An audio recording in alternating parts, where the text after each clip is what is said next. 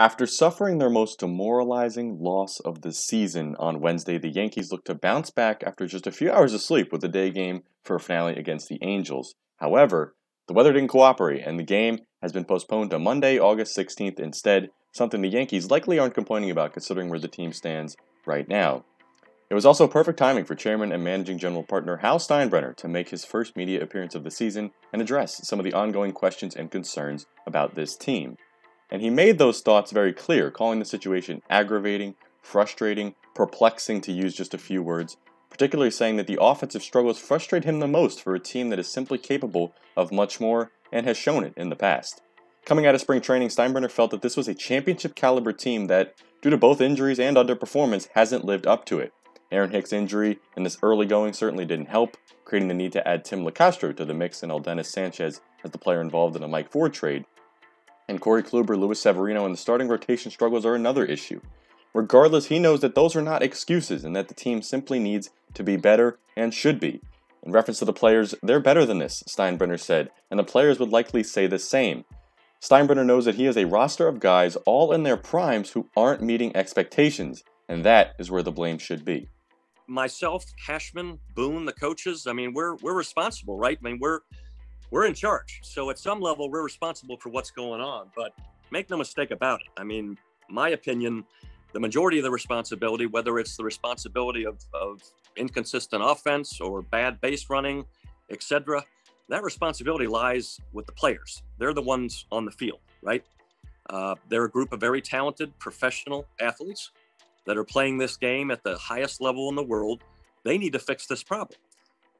They need to fix the problem because everyone, including our fan base, rightfully so, has had enough, quite frankly.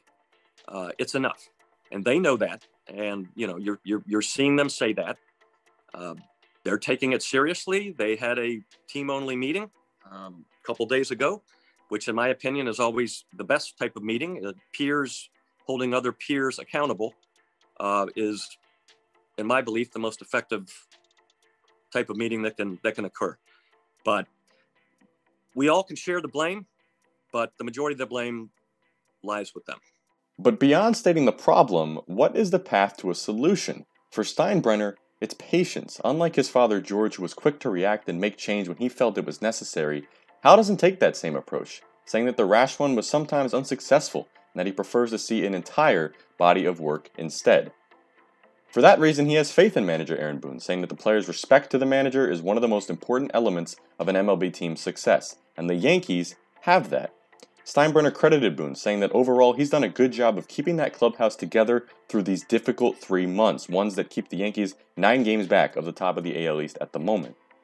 The same is true of general manager Brian Cashman, who he's often in conversation with and will cooperate with if a move becomes necessary to improve. And would Steinbrenner be willing to surpass the luxury tax to make that happen? If it's a guy he thinks can help the team, absolutely. He cites his move for Masahiro Tanaka and signing him as one example of that in the past. The question becomes, what will the Yankees be looking for? Steinbrenner fully embraces an analytical approach to the game, one that some have come to criticize for the construction of this roster and the lacking voice that some pro scouts say they have within the organization. Steinbrenner doesn't necessarily see things that way, saying that the analytics guy gets the first call and the scouts the second, saying I can't imagine another organization that goes through these processes in a more comprehensive way than we do. And when both of those parties agree, that's when a decision is made for the Yankees. While the faith is unquestionably there in this team, as the season rages on, it may soon become time for a change. And both Steinbrenner and Cashman have stated that could be the case. For now, the expectation though remains the playoffs for a championship caliber team. Not just because of the expectation for Yankee fans, but because that will prove that this team came back from the hole that they're in right now. Steinbrenner isn't ready to speculate on what the team's fate will be if that isn't the case, but each game adds just a bit of clarity to that future. The next ones come this weekend in the Subway Series with the NL East leading New York Mets. Barring any weather delays, Montgomery will have the ball tonight, Cole on Saturday, and to be announced for Sunday. And even though this weekend may not have too much of an impact on the divisional standings, it will mean so much more to the city of New York in a season where the orange and blue has shown just a little bit brighter. Reporting on the Yankees, I'm Alex Wolz, WFUV Sports.